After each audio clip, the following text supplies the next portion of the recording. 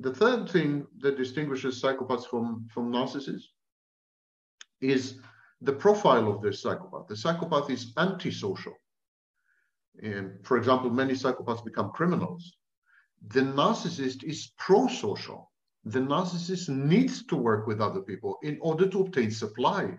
How on earth are you going to obtain supply from people if you antagonize them, if you alienate them, if you make them enemies, if you victimize them, that's not the way to obtain supply. So narcissists are heavily dependent on other people. They're pro-social. The psychopath is also reckless. He's a risk taker. He's a thrill seeker and a novelty seeker. These are qualities that are not characteristic of narcissists. Psychopaths are manipulative. For example, psychopaths gaslight and lie, not narcissists.